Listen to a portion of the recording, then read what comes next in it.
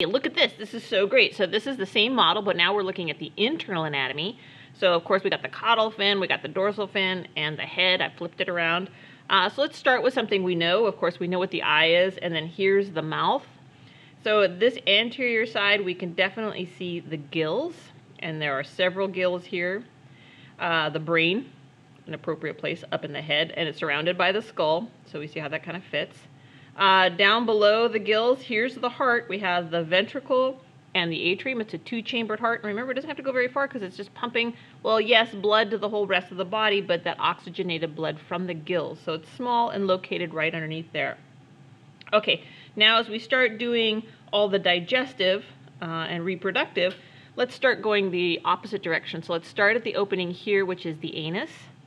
And we see right here closely associated all this white mass, that's the gonads. And in some fish, when it's the season, the gonads are quite large and take up a large part of the volume.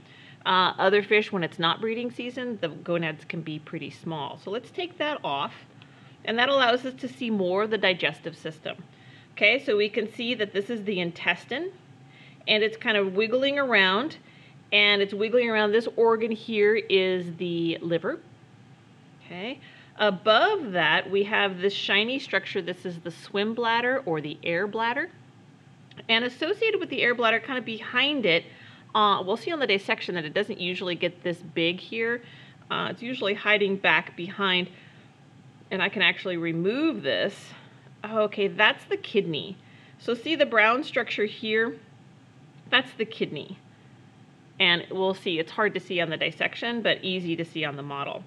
I can remove all the guts, if you will, and I can see everything inside here. So if I turn this over and I see that, okay, this little opening is supposed to fit right there. Well, this is the stomach. Okay, so the stomach goes right there. And this green thing, the gallbladder. Gallbladder's always green because bile is green. Okay, so I got lots of liver. I got the intestine wiggling back and forth.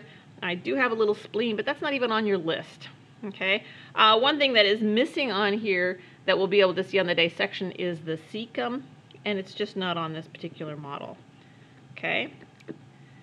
And that is everything that you need to know on the model of the fish. Hooray!